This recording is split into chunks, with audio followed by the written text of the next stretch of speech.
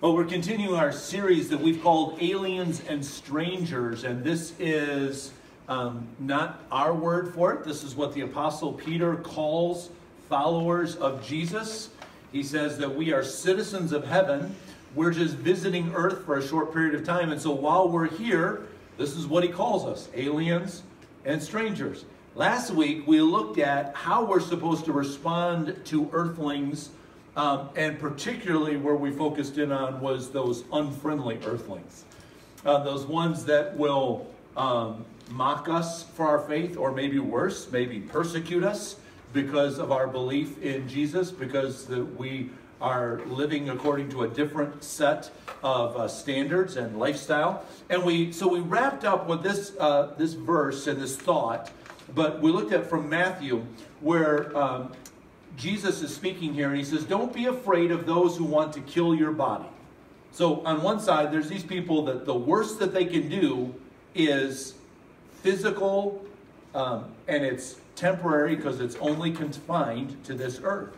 He said, but where you should have your reverence is for the one that is the ultimate judge, the one that could decide the eternal fate of your soul, where you're going to live forever and forever and forever.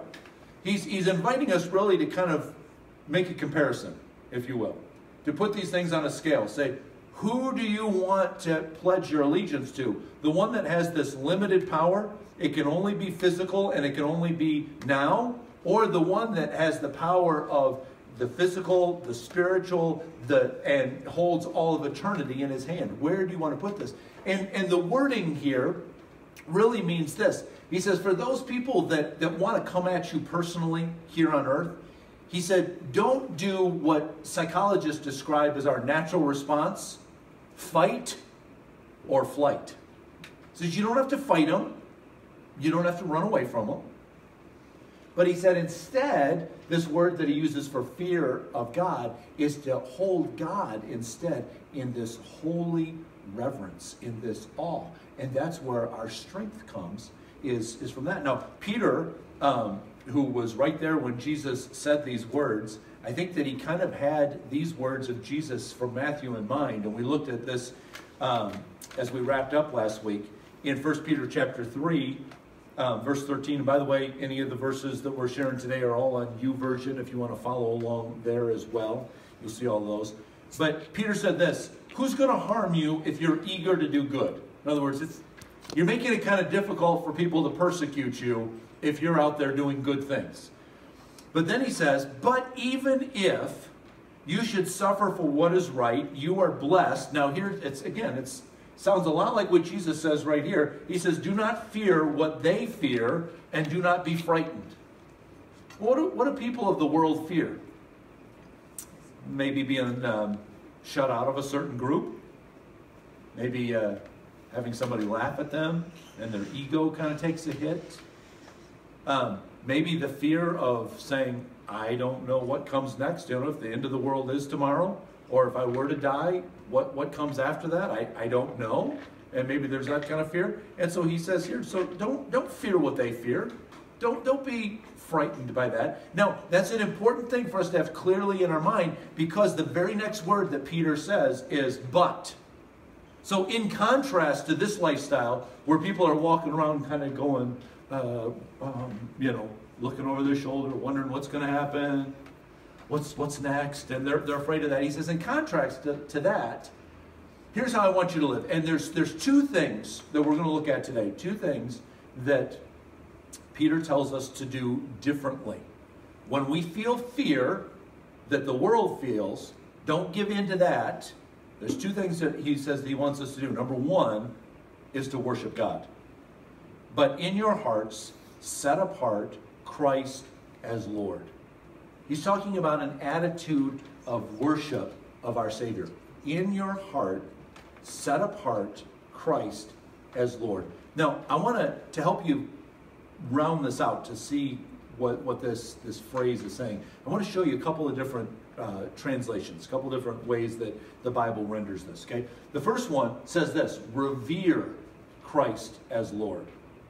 Now, if you're going to revere somebody or something. That means that you have an understanding of value. It's like I said before, it's like putting something on a scale here and saying, which has more value to me? And that's the part that I would revere. I have a higher estimation of this one. It seems it's more valuable to me. That's one translation. A second translation says, not just revere him, but acknowledge him as Lord. You're in charge. You're the Lord. You're not just the Savior of my life. You know, some people like to look at Jesus that way and they just go, well, Jesus saved me from my sins. He saved me from hell. Yes, but you also invited him in your life to be the Lord of your life. That means he gets to call the shots now. He gets to direct you. And so if we're going, well, this has maybe a little bit more for me to revere then as I acknowledge him as Lord. Another translation says it this way: worship Christ as the Lord of your life. So don't just revere him and don't just simply acknowledge. You don't just give lip service. Yep, you're the Lord. But worship Christ as the Lord of my life personally. Not just the Lord in general, but my Lord, my captain, my God, my King. And so this is starting to get a little bit more in value. And then this last one comes from the Message paraphrase. I like this. Keep your hearts at attention in adoration before Christ. Keep your hearts at attention. In other words, when other things start to distract you, maybe those unfriendly earthlings that are bugging you, and your eyes start to go to them, and when you do that, what are you doing? You're kind of evening out everything again. You know, so I've revered him, acknowledged him, worshipped him, but sometimes I start looking over here and I keep my heart and attention adoring the Lord. I got to put him back into the place that he deserves. I got to give him the high place that he deserves, because as soon as I start looking over here, I start bringing it back down again. So, and it's natural. Now listen, we don't have a soul. We are a soul. That's what God created. We have a body. Okay? We have this body that carries the real part of us, the part that's going to live forever. Our physical bodies carry that around. But because we're a physical body and we're living in a physical universe, then when things happen, when people say things to us, we feel it, and it's a natural human tendency to go and look. And as we do, we keep our hearts and attention. We keep, wait a minute, hold on. I got to go back to this. Let me go back. It really has, I thought of it this way. It's a phrase that photographers would understand more, and I'll illustrate this in a second. It's called the focal point. What is it that I want to focus on? And in so doing, I can almost lose sight of everything else. That's what the focal point is. That's what a photographer does, is they pick a focal point and they almost lose sight of everything else. Let me show you an example. A couple years ago, we were up north and we stopped by the Tequanimon Falls. Here's a picture of the Tequanimon Falls that I took from over on the shore of the river. My focal point is the waterfall. There's water rushing over that precipice and falling down into the river below, and there's the roar of the water, and that's where my focal point is. But just with a slight change, I changed my focal point from the water to the flower on the shore in front of the falls.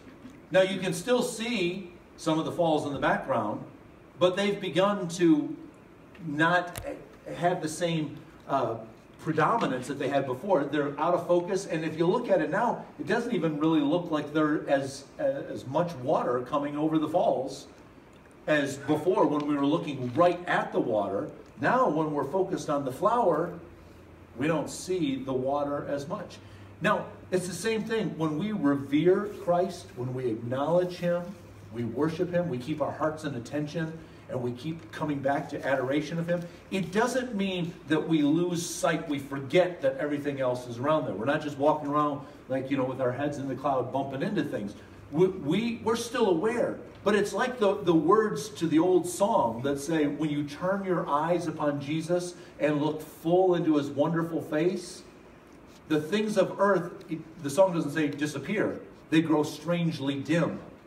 They don't have the same kind of hold on me. They don't make as much noise in my ear as they did before. because I've turned my eyes on something that is supremely more valuable, that has far greater worth than anything else. And so whenever I find myself, my focal point changing, this is the time that I've gone from reverent fear to fear of wringing my hands. I start to put the, oh no, I wonder, oh wait a minute. No, he's still Lord. He's still God. He hasn't fallen off the throne. I can still revere him and worship him as Lord. And now when I'm doing that, these things of earth grow strangely dim. My focal point has to stay on him. And that's what Peter is telling us to do here. He says, don't fear what they fear. Don't be frightened the way that they're frightened. Scared of their shadow, looking over their shoulder, wondering what's going to happen next. You don't have to live like that. But in your heart, set apart Christ as Lord. Make that your focal point. So instead of being afraid, number one, worship. Worship. And you might have to keep on doing it. You have to keep reminding yourself. That's why I like how the message said there. Keep your hearts at attention. You know, you have to keep on going, oh, hello, heart. You know, I like in Psalm 42, the psalmist asks himself twice in that psalm. He starts talking to him, hey, soul, why so downcast within me? Put your trust in God. Change your focal point. You're looking here and all this stuff that's around you. Change your focal point. Change your focus. Look up here. We're going to need to have those conversations with ourselves, and that's what's going to help us then to worship. In your hearts, set apart Christ as Lord. But then there's a second part that he tells us. He says, don't be afraid of what they're afraid of. Don't be frightened by that. Worship. But then the second thing that we need to do, he says, always be prepared to give an answer. Always be prepared. So there's not only worship, but there's this preparation as well that is important for us. Always be prepared to give an answer to the nice people.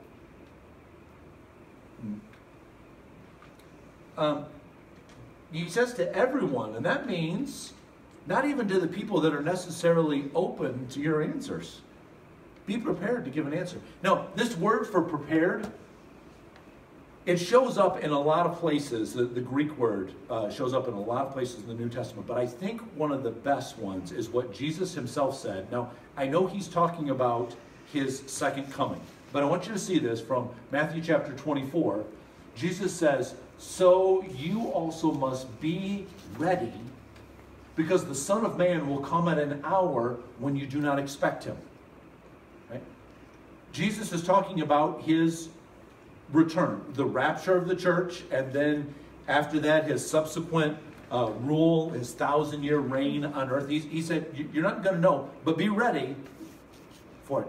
Now, think about this for a second. I don't think that we're taking this out of context when, again, Peter heard these words, and he uses the same word that Jesus uses here that's translated, be ready. He uses the word right here, be prepared. It's the same Greek word. Here's what I think that Peter might have had in mind there. Be ready for Jesus to show up in situations that you wouldn't normally expect him to show up. You know, that person, maybe it's a coworker or a family member or a neighbor that seems so antagonistic to you because of your Christian faith. You know, if you're not careful, the doubt can come into your mind, God's never going to get through to them. Right? You could say, they are so far gone, their heart is so hardened, their eyes are somewhere else, they're everywhere but where God could reach them. Be prepared. You don't know where Jesus is going to show up. You don't know how he's going to step into their life in a way that they're going, oh man. One of our prayers could be this. Jesus talked about the God of this age, talking about Satan, has blinded people's eyes. Maybe our prayer for our neighbor, our coworker, our family member that's so antagonistic to us, maybe our prayer could be, God, begin to remove some of the blindness from their eyes. Begin to make them so disenchanted with everything else that they've tried. Let them get frustrated with, man, I thought the government was going to fix something. I thought I was going to be able to work really hard and make some money and make it easy for myself. I thought I was going to get married and have a family, and then I was just going to be set up just fine. Let them be so frustrated by those things that they go, man, those things don't work. what's something else? But we want to be prepared. We don't want to be caught off guard for Christ's coming, but we also don't want to be caught off when the door opens and we're right there.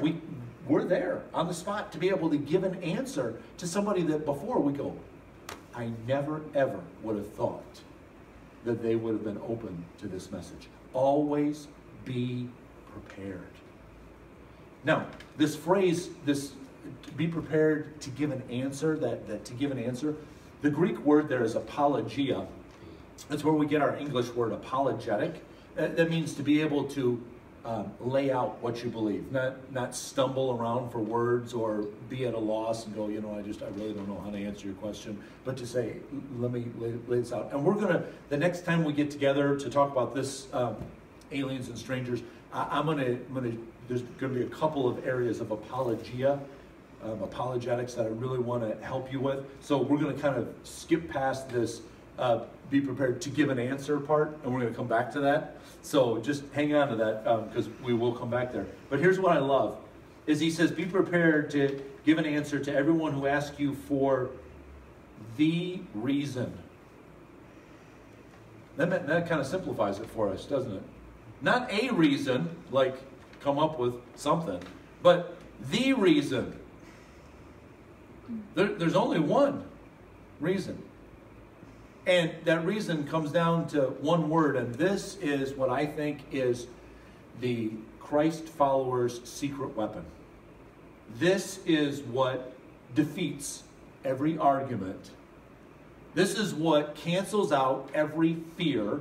Don't fear what they fear. Don't be frightened. This one thing not only cancels out the fear and helps us keep our focus where it's supposed to be, but it also prepares us to share the reason to anyone who asks us. And it's this word that he says here, for the hope that you have. The world doesn't have hope. They have wishes. They have dreams. They have, crossed my fingers and really kind of wishful thinking that this might work out. This word hope, though, means a confident, joyful expectation. Our hope is solid, rock solid. And that's the reason why as Peter says here, don't be afraid by what, the things that make them afraid. Don't be frightened by that. So, all week long, people are saying, the end of the world's coming. The end of the world's coming. The end of the world's coming. And we're going about our lives, and they're like, how are you not freaking out about this? Or at work, man, pink slips are coming. Pink slips are coming. They're coming back. And you just go about doing your job the way, you're like, how are you not upset about this? Why are you not nervous about maybe being out of a job?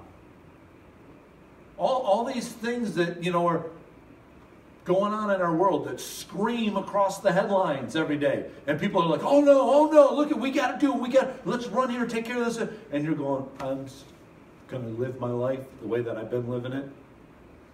My focal point's right here. You're like, how can you have this hope?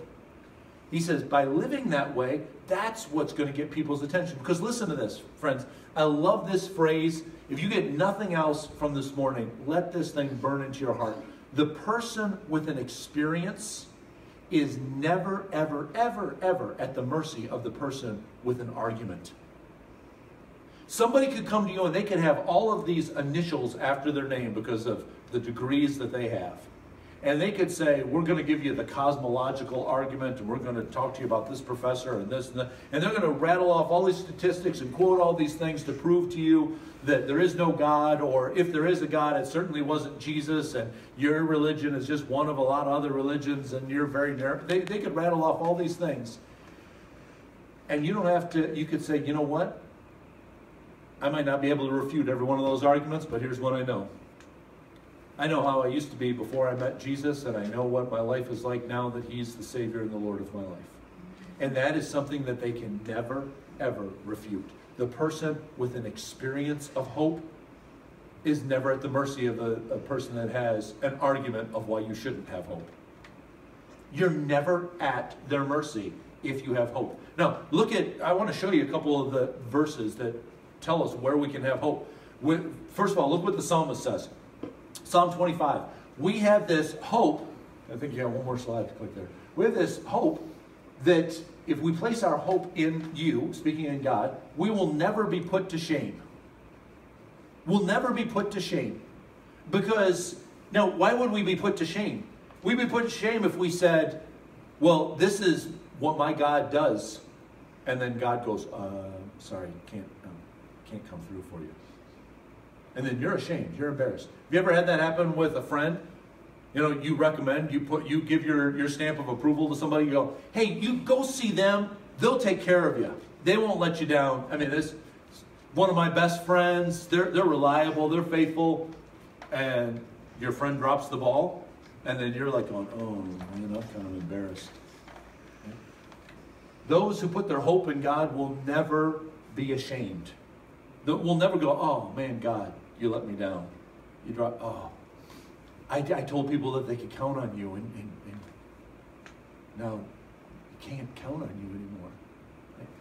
Even when we're going through difficult times. Paul writes this in Romans. Listen to what he says here. He says, therefore, since we've been justified through faith, we have peace with God through our Lord Jesus Christ. You know, peace and hope are kind of cousins, right?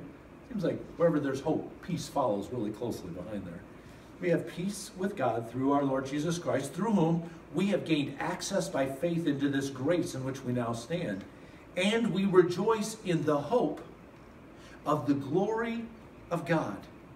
Not only so, and check this out, even in hard times, we also rejoice in our sufferings, because we know that suffering produces perseverance. Perseverance produces character. Character produces more hope. And then Paul says, and hope does not disappoint us, because God has poured out his love into our hearts by the Holy Spirit whom he's given us. You see, at just the right time, when we were still powerless, Christ died for the ungodly.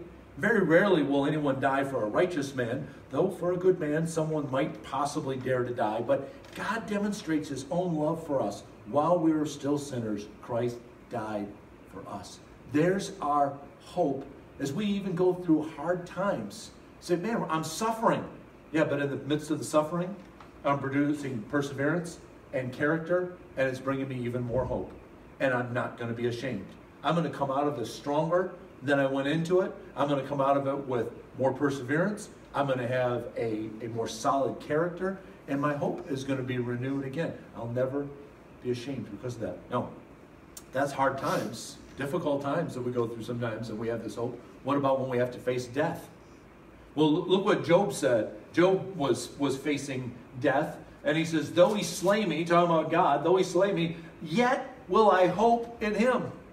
Even if I die here, I know what comes next. I take my last breath here, I know my next breath is in the presence of God. So I can still place my hope in him even when I'm at death's doorstep. Peter, when he's starting this very first letter that we've been studying, in verse number 3 of chapter 1, he says, praise be to the God and Father of our Lord Jesus Christ. In his great mercy, he has given us a new birth into a living hope through the resurrection of Jesus Christ from the dead. Hey, if Jesus was raised from the dead, and I've placed my hope in him, and he's my Lord and Savior, that means I'm going to be raised from the dead as well. So I like how then Paul takes it a little bit farther. Paul begins to almost, well, first of all, listen to what he says here. 1 Corinthians 15:19. If only for this life we have hope in Christ, we are to be pitied more than all men. If our only hope is right here, right now, and we don't have any other hope, that's pretty pitiful. Because we've been walking around telling people that we have another hope. He says, but Christ has indeed been raised from the dead. He has indeed been raised from the dead. Then Paul switches, and he almost starts doing, you know, sometimes you'll see teams out on the field, we call it, they trash talk. You know, they tell the other team, you got nothing. You're going down. We're better than you are. We're going to kick your tail today. You're like, well, that's not very Christ-like. Well, Maybe not in that setting, but you know what? That's what Paul starts. He starts trash talking the devil and death. He says, in light of the fact that we've got resurrection hope, Jesus was raised from the dead, he says this, death has been swallowed up in victory. You're already done, death. And then he goes on, where, O death, is your victory? Where, O death, is your sting? The sting of death is sin, and the power of sin is the law. But thanks be to God, he gives us the victory through our Lord Jesus Christ. Death, you're going down. You already lost. You don't even know it yet. And so we have this hope because Jesus was raised back to life. We have this hope as well that we're going to be raised to life. So we have hope in hard times, difficult times, persecution. We have hope even when we're facing death. But you know what? In light of like this last week where people are going, what's going to happen when Jesus comes back? We have hope for the second coming as well. We have hope for the rapture. 1 Peter chapter 1, verse number 13. Therefore, prepare your minds for action. Be self-controlled. Set your hope fully on the grace to be given you when Jesus Christ is revealed. When he's revealed where? He reappears and he says, I've come to take you home. We have that hope as well. We have this constant, abiding hope. It's our secret weapon. In your hearts, set apart, revere, honor, adore. Keep your focal point on Christ. And always be prepared. I'm waiting for Jesus to come in on a scene where I've never expected him before, to give an answer to anyone who asks me the reason for the hope that I have. My hope is based on what Jesus has done for me. My hope is on, says it right here in the Bible. I've seen it lived out, and I know the change that's taken place in my own life. And then he goes on to say this. No, listen, we have this hope, but we don't use it like a club to beat people with. You don't have to beat people into a knowledge of Jesus. You better get this or else, You don't have to have this superiority thing of like, I'm a Christian, I'm better than you. That's not what Peter says at all. He goes, but he says, now that you have this hope and you're going to share it, he says, here's 3 ways that I want you to share it. First of all, be gentle. Share it gently. Now, gentle means strength under control. Think of it this way. Think about if you were wrestling a 1,200-pound Bengal tiger. Okay? And the tiger decided, I'm going to keep my fangs pulled back in. I'm just going to bat you around with my velveted paws. At any moment, he could stick his claws out and I'm done. Okay? But saying I'm not going to use all the strength that I know that I have, that's being gentle. What we could say, hey, you know what? Listen, I'm going to heaven. You're not. End of story. Don't need to talk to you anymore. It's not very gentle. Remember, we just read it that when we were powerless, when we could never come to a Savior on our own, that's when Jesus died and came to us. That person that you're talking to, if they don't have a relationship with Jesus, it's what you used to be too. So don't set up a stumbling block for them to come to a relationship with Christ. Be gentle. The second thing that he says is be respectful. Speak to them in a respectful tone of voice. Don't talk down to them. Say, but for the grace of God, I'm right where you are. We're the same. Okay? And then finally, he says, have your conversation with a clear conscience. Now, I think these first 2 really have to do with in the middle of the conversation. This other one, I think, is kind of a post-conversation. Kind of a dialogue with the Holy Spirit. How did I do with that conversation? Was I gentle? Was I respectful? Was I making sure that Christ was the focal point in this thing? And if the Holy Spirit speaks to you, perhaps you need to go back and ask forgiveness. Maybe you need to say, hey, you know what, I'm sorry. I was a bit rude when I was sharing that to you. Maybe I kind of talked to you like I was a little bit more superior, and I'm not. And I apologize that I spoke to you that way. But this is what Peter tells us. In the conversation, be gentle, be respectful. After the conversation, check and make sure that you got a clear conscience, that you spoke gently and respectfully to them. And if not, make things right. Make things right. Now, as I told you, next time that we get together, I want to focus in on this apologia part. But it really comes down to this. I got one statement that, I think I did a slide for this one. Yes. This is where we ultimately, how we're going to wrap this up. My hope, this secret weapon that I have, okay, my hope is based on two things. The resurrection from the dead of Jesus Christ, which I believe because of the Bible and because of the change in my life. Okay? I believe this because the Bible said that it was true, and the Bible has proven itself to be true, and I believe it because I know the change that's in my heart. As I was thinking about this, there was a lot of times when I'm studying, there's songs that will come to my mind. I think there's two songs that kind of illustrate this, and we'll dig into this a little bit more next time. But for this part about the resurrection from the dead, there's a song that says, "My hope is built on nothing less than Jesus' blood and righteousness." My hope is built on nothing less. I don't need anything else. That's what I've got. Jesus died on the cross for my sins. He shed his blood, and he rose again from the grave. That's what my hope is built on. And then this idea of, I know because of what the Bible says, we sing this verse in the song Amazing Grace that says, "The Lord has promised good to me." How do we know it? His word, my hope, secures. My hope comes from the fact that Jesus shed his blood and rose again. And the story was told right here. And it's true. And my life has been changed. I want to read a quote for you that I came across this week.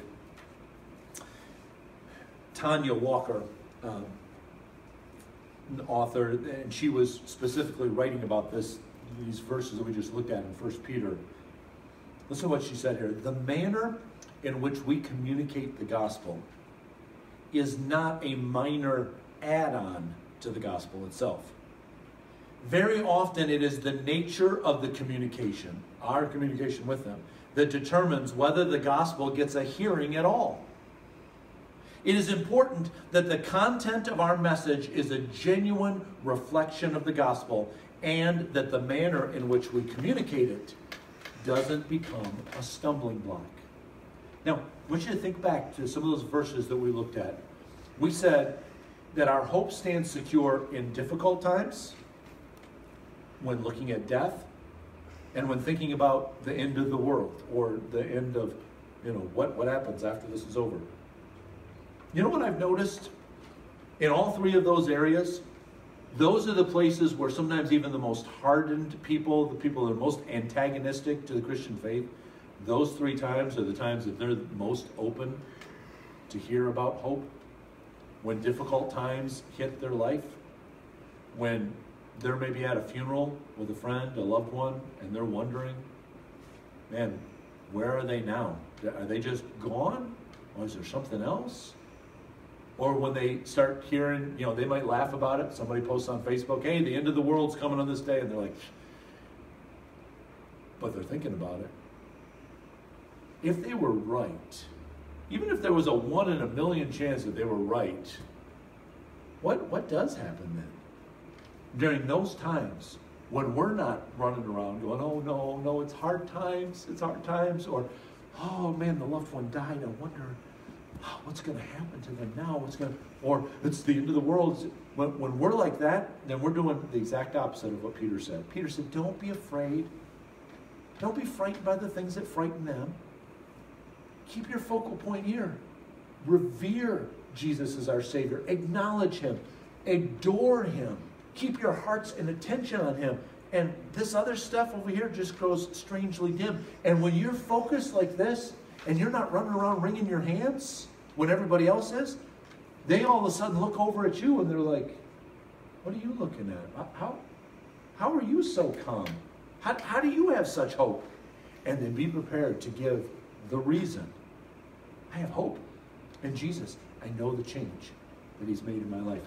We have some questions, as we do every week, some application questions for you to take home. And I'm going to read them for you really quickly, but I'd like you to grab these on the way out and discuss them this week. Number one, how real is my level of hope? How real is my level of hope?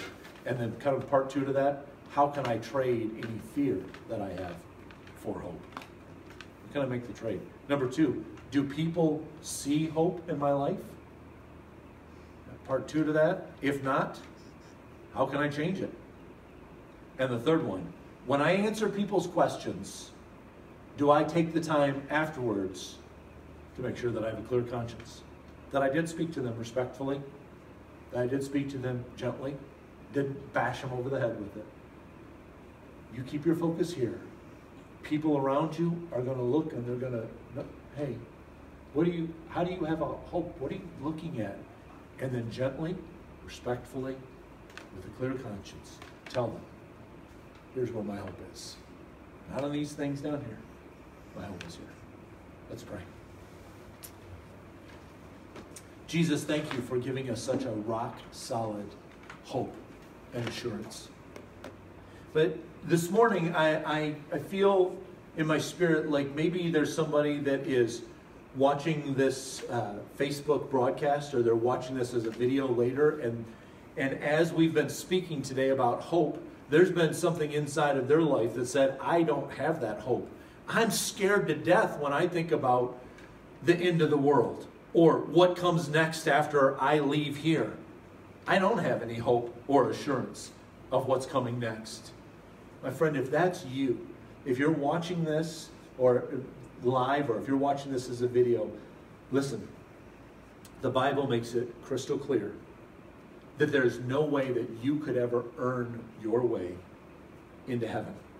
You can't do it. I couldn't do it. None of us could. All of us have sinned. All of us in our attempts fall short of the righteous standard that God has. But here's what Jesus did. He came to earth and he took all of your sins. He took all of my sins. And he put those on himself. He became our sin and then died on a cross to pay the penalty for my sins and for your sins.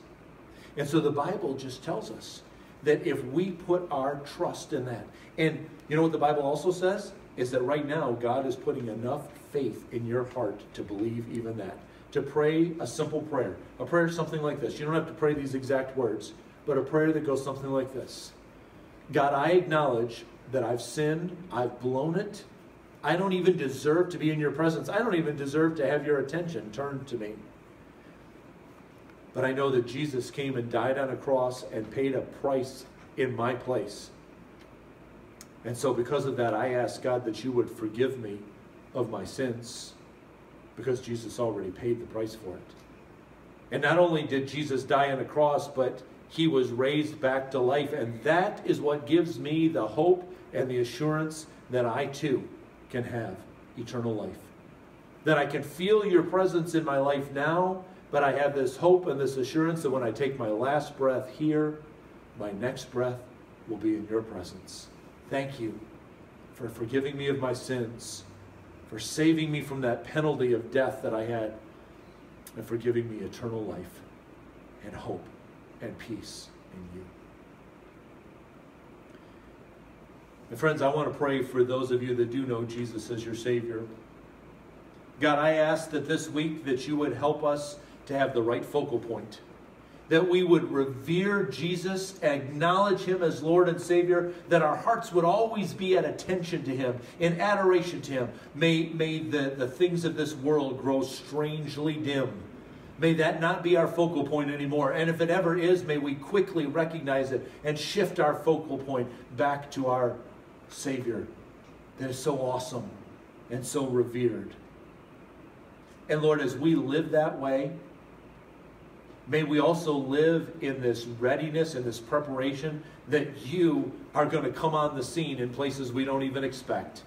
As our focal point is on you, people around us are going to look and say, what is it that about you? How can you have such hope in such times of turmoil? And may we be prepared to give them the reason we have hope in Jesus. This is my Lord and my Savior. This is why I have hope. This is why I have confidence. This is why I have peace. This is why I'm not afraid of the things that you're afraid of, because my heart is somewhere else. My focal point is somewhere else. God, give us the opportunity this week to be able to share with those who ask us the reason for the hope that we have. Help us to speak to them gently and respectfully. Help us to have a clear conscience as we speak to them, that we know that we have spoken in a way that brings you the glory. We've made you the focal point. We haven't put any stumbling blocks in front of them. Be with us this week, God. Let our focal point be on you, and give us opportunity to share the reason for the hope that we have. We pray in Jesus' name. Amen. Amen. God bless you, friends. Thanks for being here today. Grab some of those questions on the way out. Go over those. Discuss them with a friend. Have a wonderful week. God bless you. I love you.